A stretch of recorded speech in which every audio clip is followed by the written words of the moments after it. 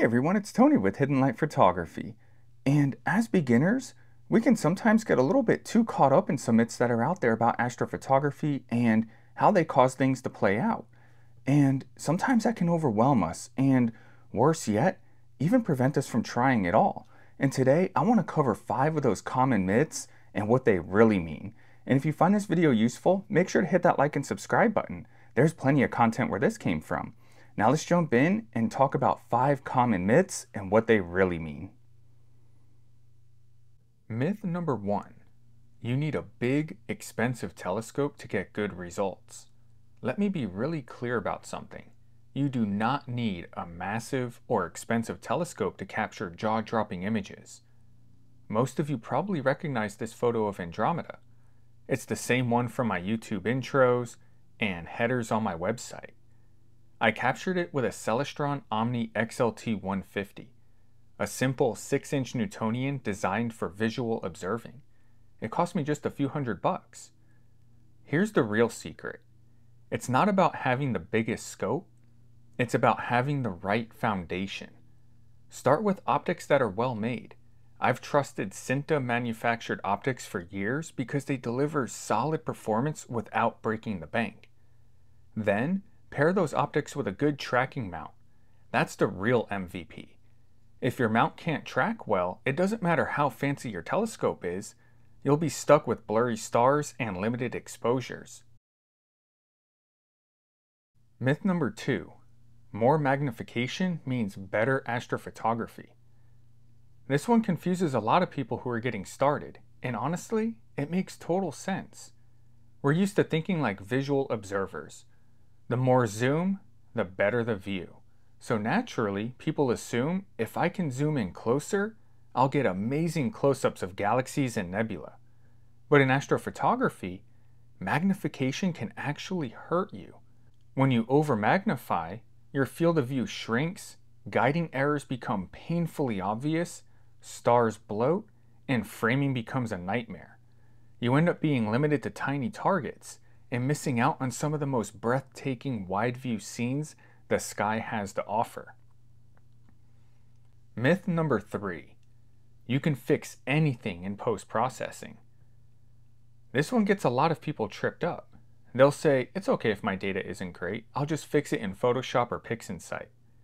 But the reality is, you can't fix what was never there to begin with. You can stretch, sharpen, denoise, but if your data wasn't there, no amount of processing is going to pull out clean detail.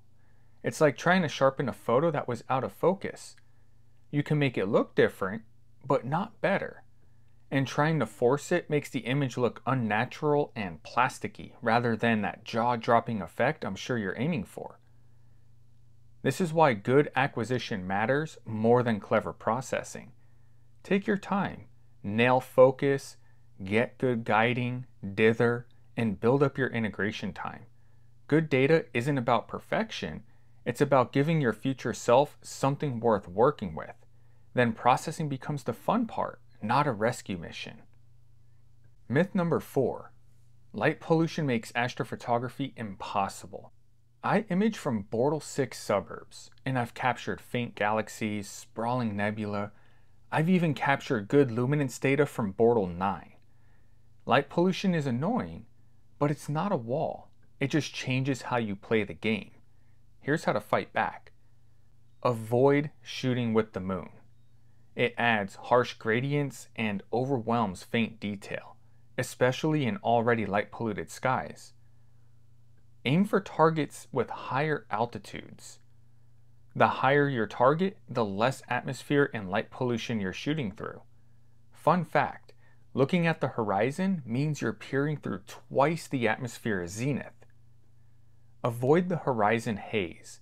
Keep your targets high to keep your gradients low. Light pollution limits you, but it doesn't stop you. Every pixel of signal you collect is still real. With filters, smart framing, and careful stacking, you can pull beauty from the noise. You don't need to wait for dark sites. Capture what light you do have and let calibration and stacking do the rest. Myth number 5. You have to capture everything in one night. This one stresses out a lot of people. I've got only one night. I have to finish the whole thing or I failed. But here's the truth. Some of my favorite images were built over many nights. Sometimes it takes weeks, sometimes even multiple seasons before I finish a project. What matters most is integration time, not whether it all happens in one perfect window. If clouds roll in, put your gear away. Bust out your phone to take photos of the clouds passing by the moon. These make spectacular shots. If the moon crashes your session, just say, "Hello, beautiful," and swing your scope to the moon and grab some lunar shots. Who knows? Maybe it'll be your best moon photo yet. It's really no big deal. The universe is just showing you more of its beauty. You didn't fail. You just paused. Come back tomorrow or next week.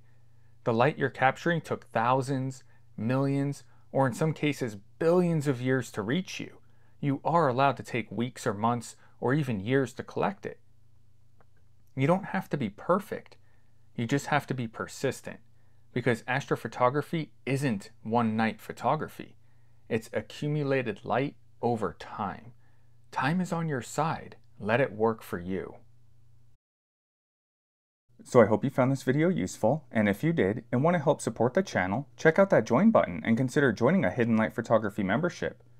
There's lots of perks in it for you, and your support helps me bring you more content.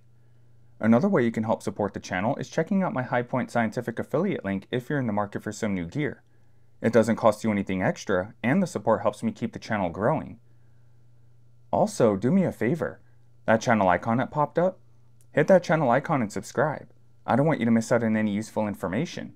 Drop a comment in the comment section. Did you find this video useful? What are your thoughts on these myths? And then, check out that next video.